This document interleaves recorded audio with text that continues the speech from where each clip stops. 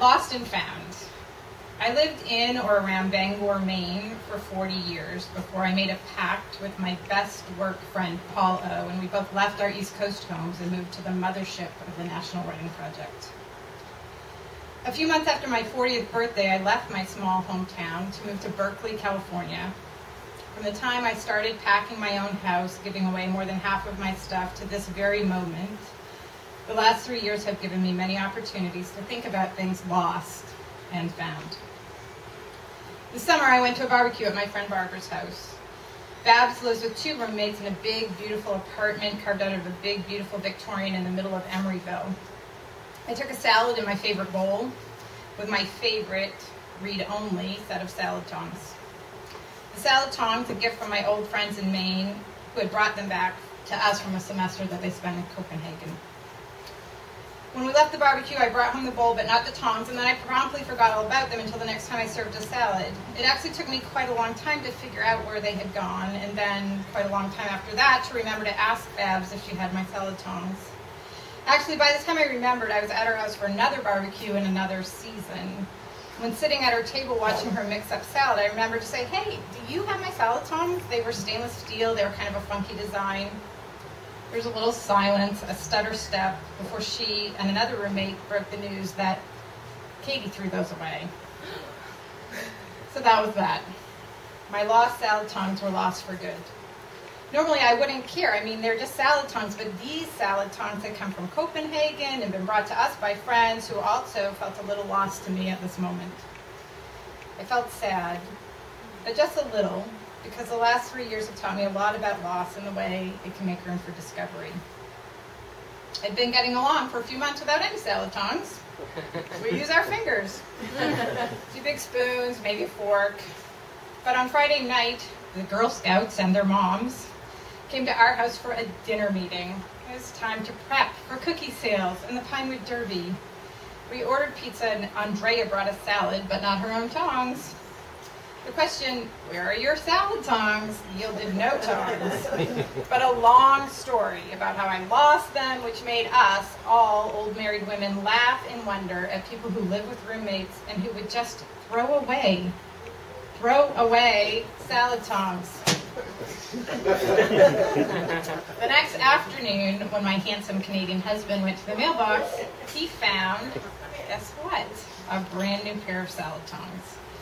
They're beautiful and long-handled. They were in a clear bag and wrapped with a maroon ribbon. They're from Williams-Sonoma. Very nice. As usual, it took me a little while to put together the pieces, but this is what I believe happened. Barbara, who's a Girl Scout mom, was there Friday night, and her husband, Peter, works for Williams-Sonoma. Her daughter is a Girl Scout. I think I said that. So there was Barbara, hearing my story about the missing tongs and apparently having easy access to another beautiful pair. The thing about those missing salad tongs, it seems to me, is the way that they're being lost made room for me to find the other pair in my mailbox. The way the story of their loss helped me find a moment of shared laughter with a group of women who were not so long ago strangers to me. The way their loss made room for Barbara to perform this act of completely unexpected kindness. The way losing those tongs helped me find a friend.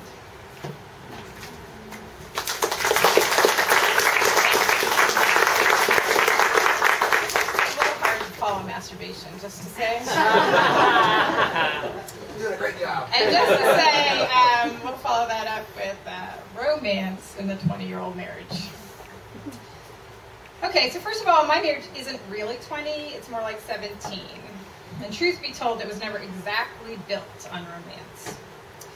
It's not that there isn't any, but it's more like if my marriage were a house, then friendship would probably be the foundation, and romance would be more like window treatments. All of which is to say, if you've been married to someone for 17 years and he says, "Let's go to a poetry reading," you should go. Even if it's on a Tuesday night. Even if he wants to go because the poet in question is a beat poet and the work of his that your husband hopes to hear is 50 years old, drenched in testosterone, and written by a much, much younger man than the one you're about to see. If the poet your husband wants you to hear is Michael McClure, and he's reading from his newly published collection of Indigo and Saffron, then you should definitely go. First of all, poets and poetry aside, It has to be generally good for people who live together every day, day in and day out, to do something together that is A, outside of their shared living space, B, away from all the beasts and people who live in that space with them, and C, outside of the things that they generally do together every day. After the reading, handsome Canadian husband and I stopped by a bar on our way home. It felt like the first time in a long time that we talked about anything new. Not that it was much. Which poems did you like? Did that poet remind you of so-and-so? Wasn't that crazy when that drunk guy outside knocked over all the garbage cans and made all that racket? Stuff like that. Which, notably, is not stuff like, did you pick up the milk? What should we have for dinner? And does she, who is 11, have her homework done? But of all the things you might do together, maybe there's something special to be said for going to a poetry reading. There's something beyond your everyday life, or at least my everyday life, in poetry. All that attention to the just right word and the just right place to capture a feeling, a tone, a moment in time with so few words. The way poetry feels like an attempt to condense things to their essence. I don't know about you, but I feel like way too much of my life is filled with the non-essential. Too many emails, too many meetings, and much, much too much stuff. In a house full of English teachers, poetry, unlike other art that we might enjoy together, feels like something you can bring home with you. Handsome Canadian husband said he felt like Jack Kerouac was right there with us in the poetry reading, in the basement of Moe's, there especially when the drunk knocked down all the garbage cans. That's the next poem I'm going to write, said Handsome Canadian husband. Haven't seen that yet. Personally, I was struck by a series of haikus that McClure read. They ran the gamut from funny to angry to poignant. I left my own haiku on Handsome Canadian husband's pillow that very night. Okay, this is very bad.